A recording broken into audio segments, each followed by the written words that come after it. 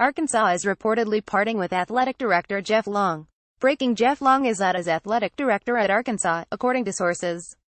WPS, Tyler Thomason at Ty Thomason, November 15, 2017. Long hired Bielema 5 years ago, after the then Wisconsin head coach reached out to him personally about the job. Long was considered a strong Bielema backer, because Bielema was more or less the off-field opposite of former Hogs coach Bobby Petrino. The dots here aren't hard to connect. Arkansas is 46th this year and 2,932 under Bielema, with particularly awful results in SEC play. Arguably Bielema's chief advocate at Arkansas is now out of a job. When athletic directors leave in the middle of bad football seasons, that's virtually never a good thing for his head coach.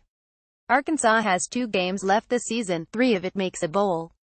Those are both home games, one against a ranked Mississippi State and the other against a resurgent Missouri that's won 4 games in a row. Arkansas lost last weekend to LSU, 3,310. Related: the natural state, so the Hogs' 2017 season could end in 2 weeks, and it wouldn't be surprising if the school decided to fire Bielema then.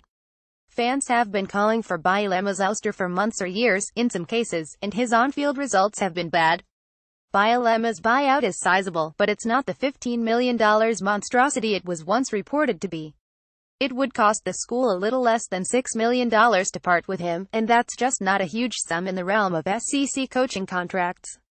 My colleagues Stephen Godfrey and Ryan Nanni wrote earlier this year, if you're an Arkansas fan, what is the highlight of Bielema's time shutting out LSU and Ole Miss in back-to-back wins by a combined score of 470 in 2014? The Hogs would lose to Missouri the next week.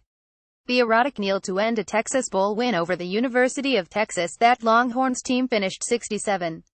Finally beating Gus Malzahn in 2015, the coach some Arkansas fans blame for fracturing their fan base during the Houston Nutt saga. Bielema is 13 versus Auburn. Maybe it was playing spoiler to Ole Miss' best chance at a division title in the modern era on the famous 4th and 25 play. That's certainly a fun memory, but to Hogs fans, the idea that the program would live to spoil a Mississippi program's conference title pursuit is an insult.